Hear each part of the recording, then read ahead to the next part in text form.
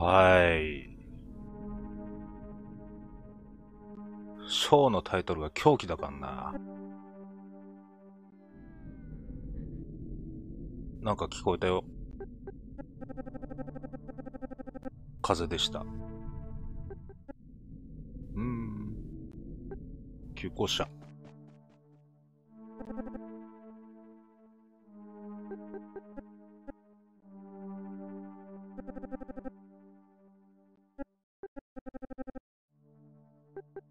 そっか。まあしょうがねえか。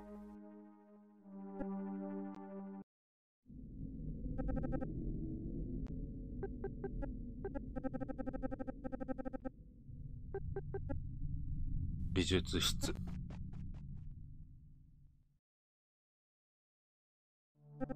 おい。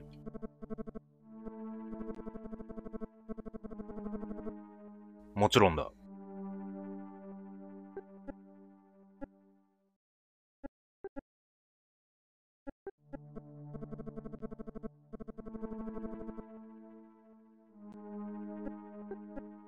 そうは言ってないんすよ。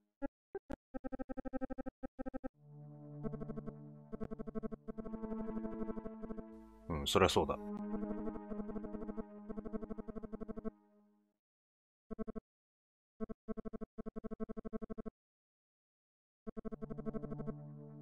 帰るね、よく。おお、怖い。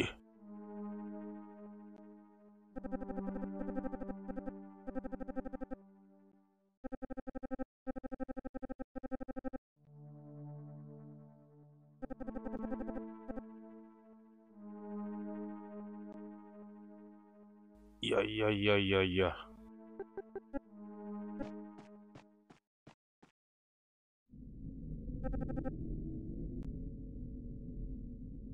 なんだろう、どうすりゃいいんだ。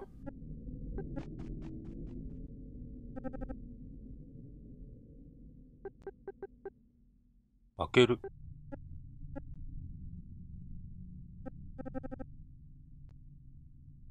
開けるってなんだよ。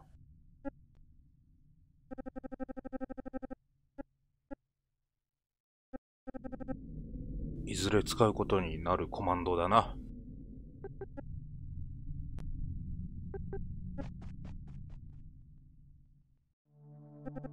おーす。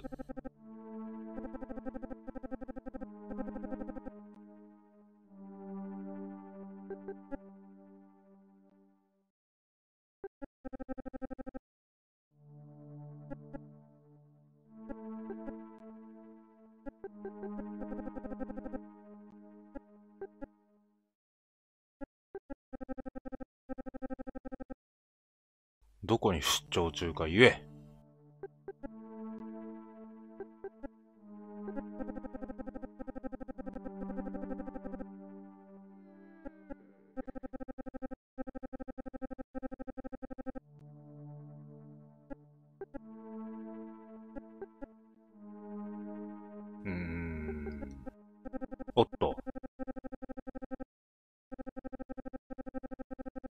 はいはいはい。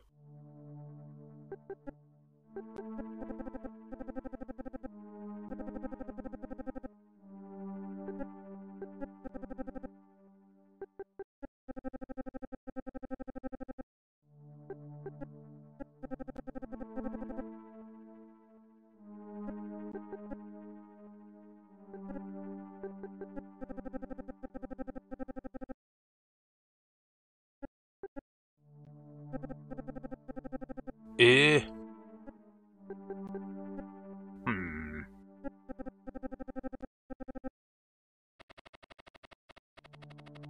やめろやめろ。おお、びっくりしたわ。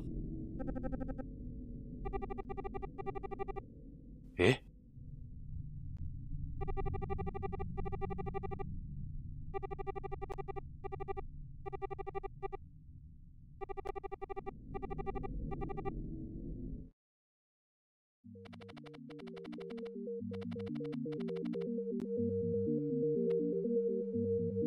気圧。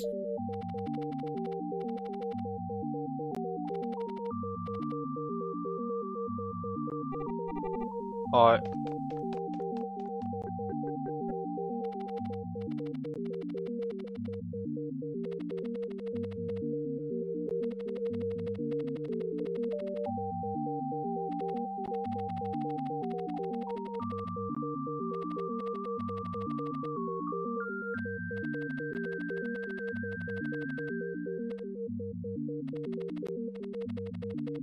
そんなのどうでもいいんだよ。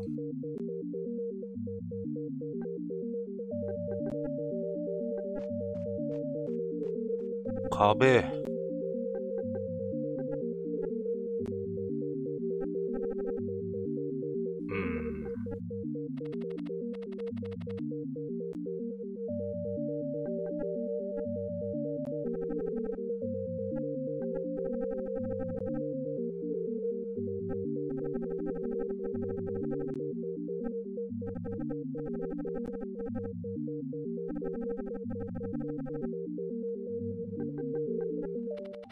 うわ。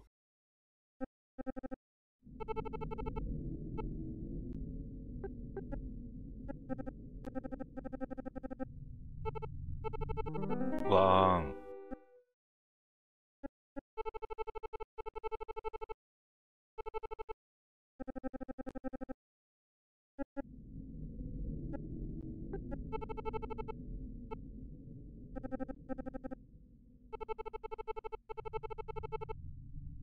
ん、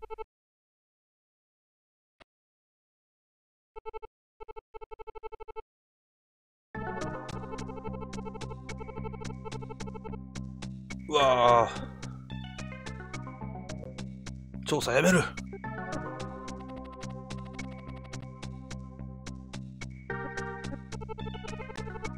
校長。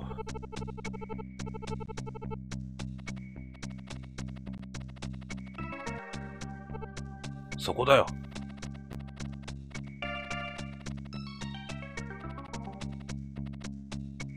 いいっつって。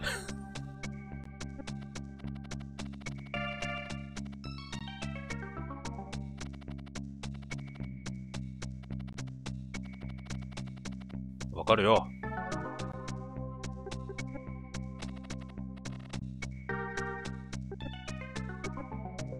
ここだ。俺も最初から思ってるよ。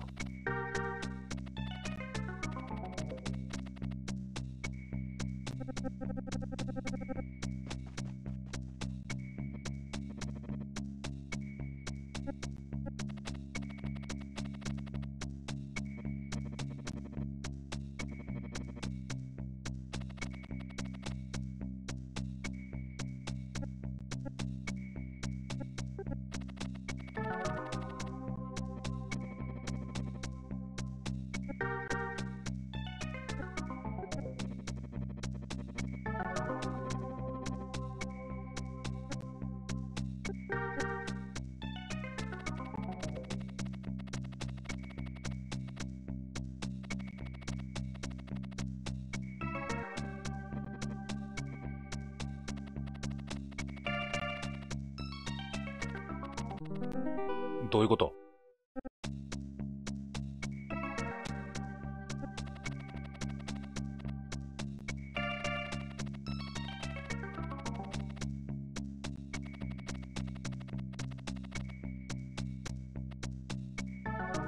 うん。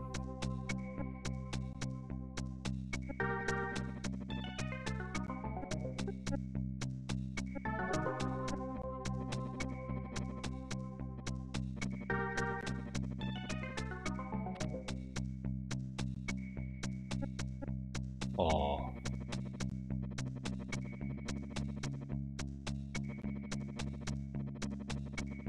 お。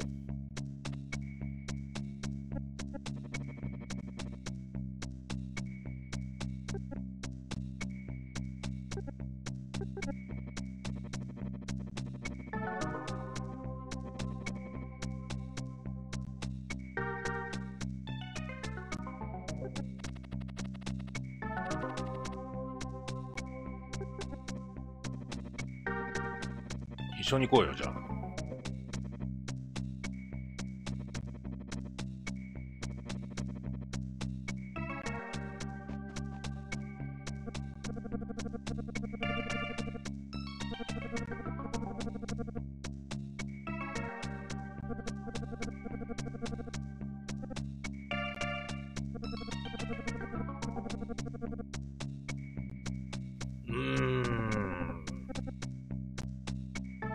もうそこら辺はひねりないのか。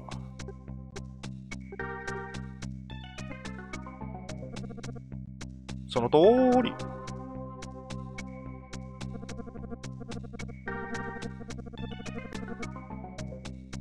そっか。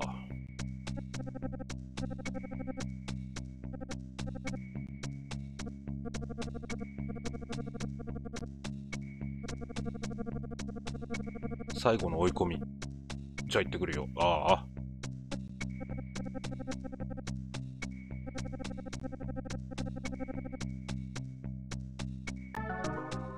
うん。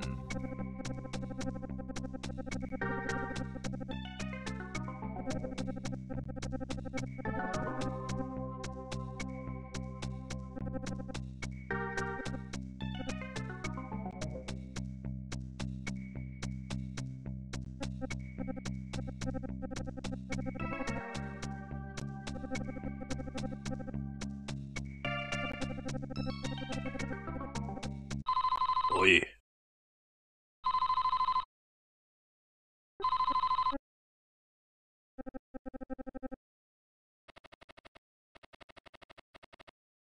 誰だ？ああ。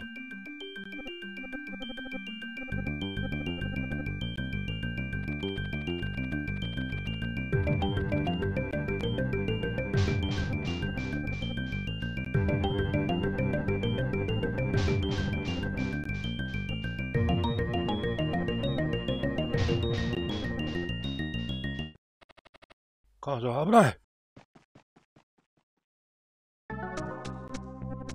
わい。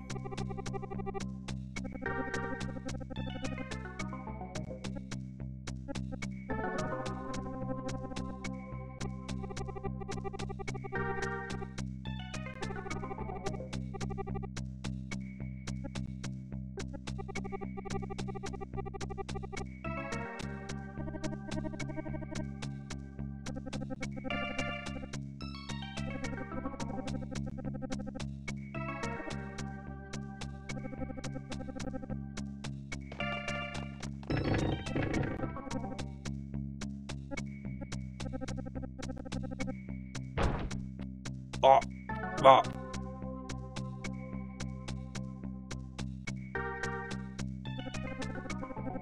なんてこった。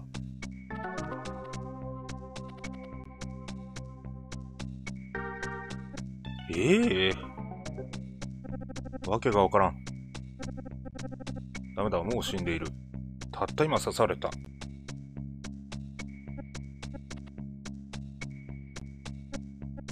ああ？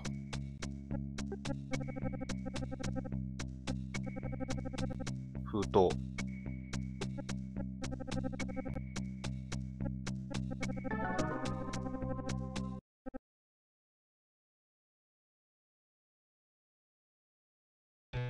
皆さん、私は教育者として、いや人間として、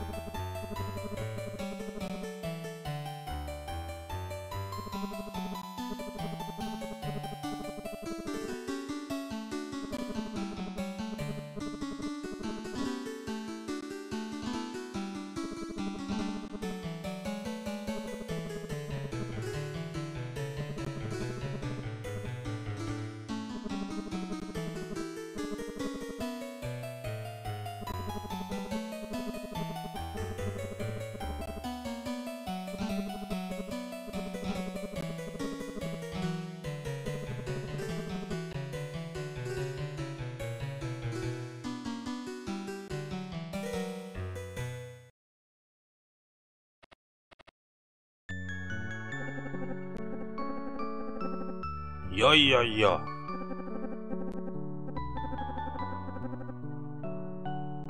あ、あ、あ。先生、帰りましょう。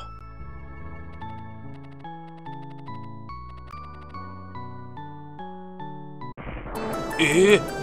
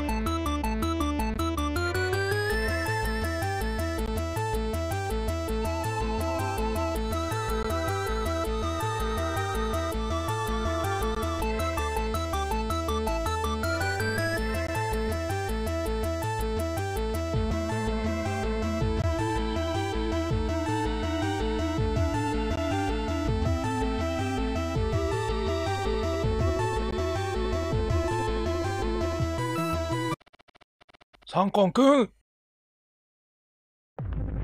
わーい。しまった。サンコンくん。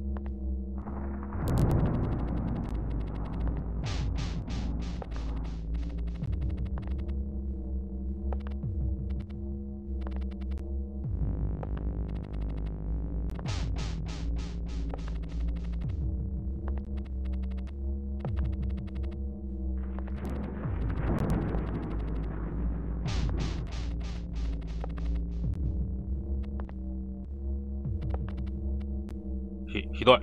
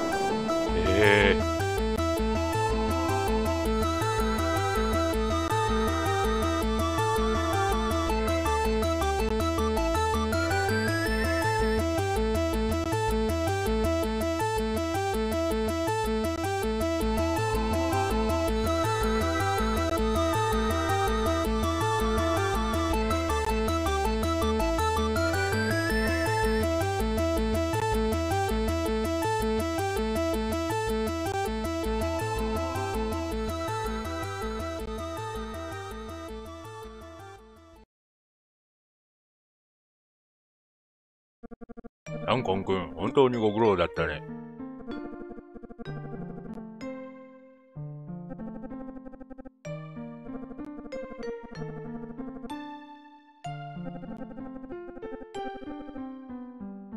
うん。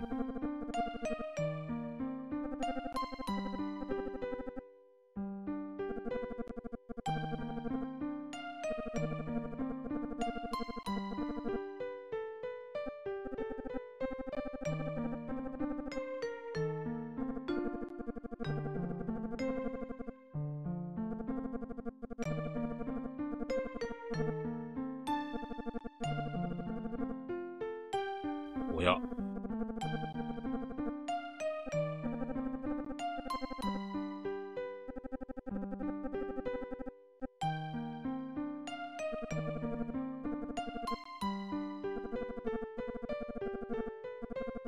はあ。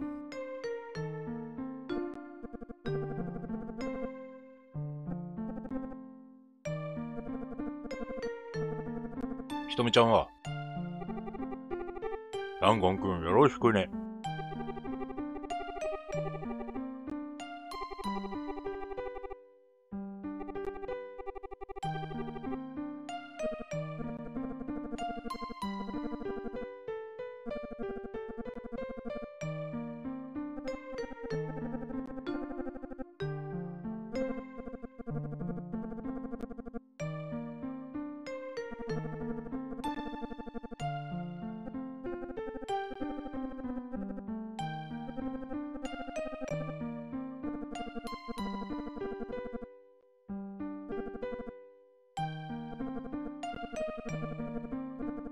俺は、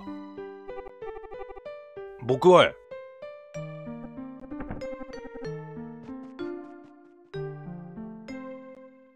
お、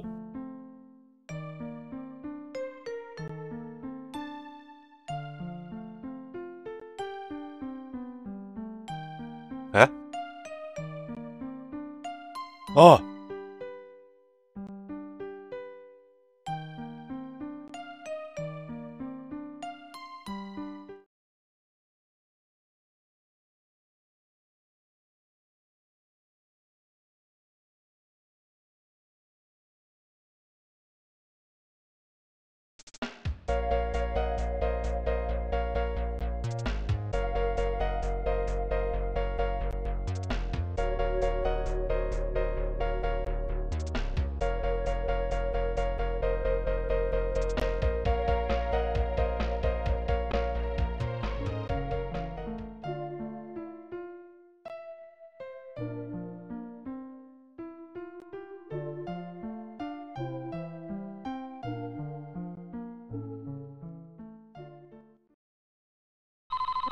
おう、なんだよ。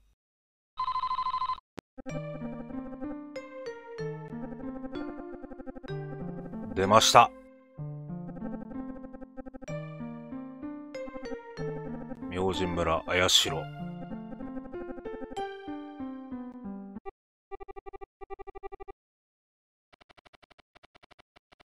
続く。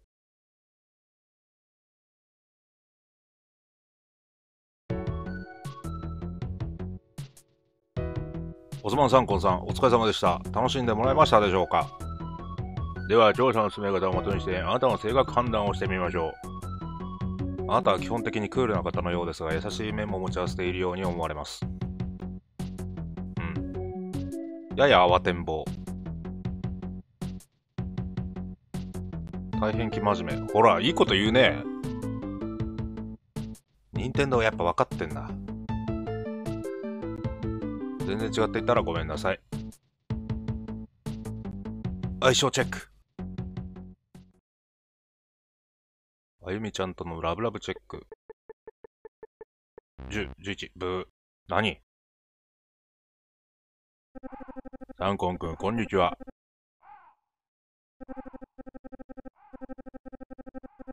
お、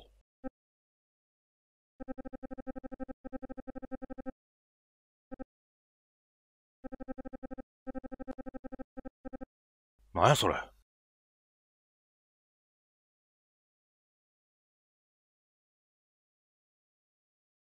終わった。